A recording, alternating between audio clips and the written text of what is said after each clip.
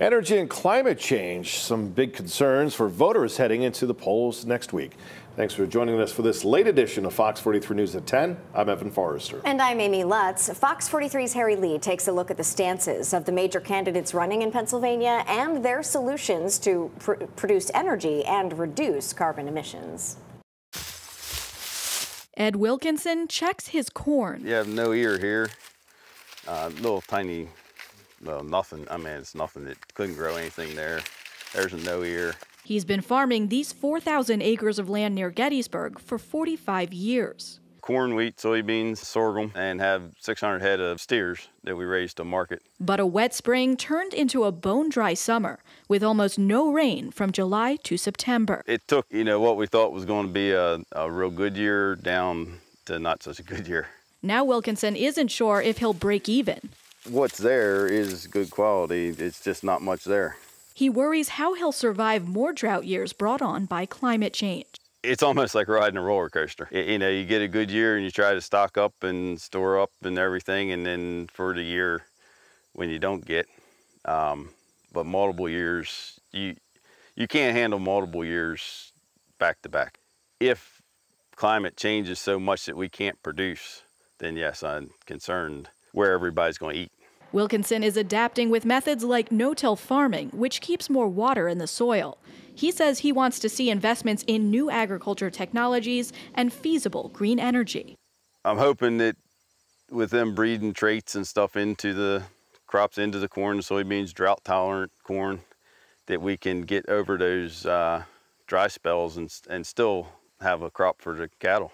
Climate change and energy policy are two sides of an issue central to this election. Here are what state and federal level candidates are saying they'll do to curb rising energy costs and reduce carbon emissions. Pennsylvania is the third largest net supplier of energy in the country. That's partly thanks to the Marcellus Shale, a massive natural gas field that covers 2/3 of the state. Republican gubernatorial candidate Doug Mastriano is a vocal proponent of fracking to harvest that natural gas. So it's time that we just unleash the potential of energy in Pennsylvania. That would benefit every single person in the state. So it's time to roll back regulations and open up lands and develop these resources without being infringed upon with so much overtaxation or fees from Harrisburg. So as governor, I will endeavor to make us #1 energy producer in the nation.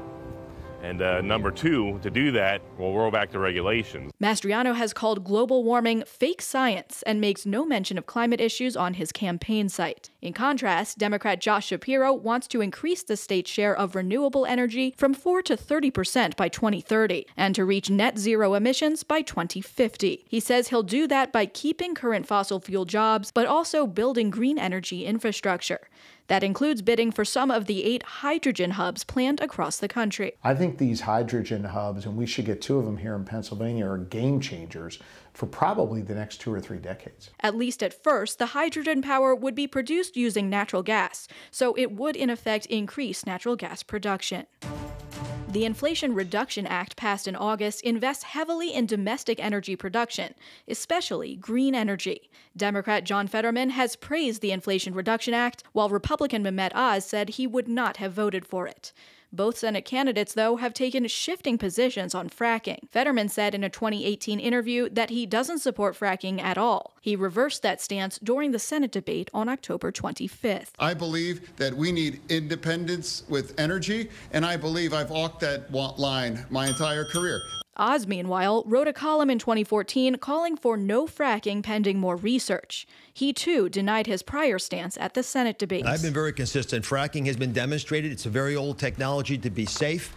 It is a lifeline for this Commonwealth to be able to build wealth, similar to what they've been able to achieve in other states. For that reason, I strongly support fracking, drilling, the piping of that natural gas. In fact, I'd build a facility even in Philadelphia so we can export it. Fox 43 has all the info you need to make an informed decision this election. Find more on our website. Harry Lee, Fox 43 News.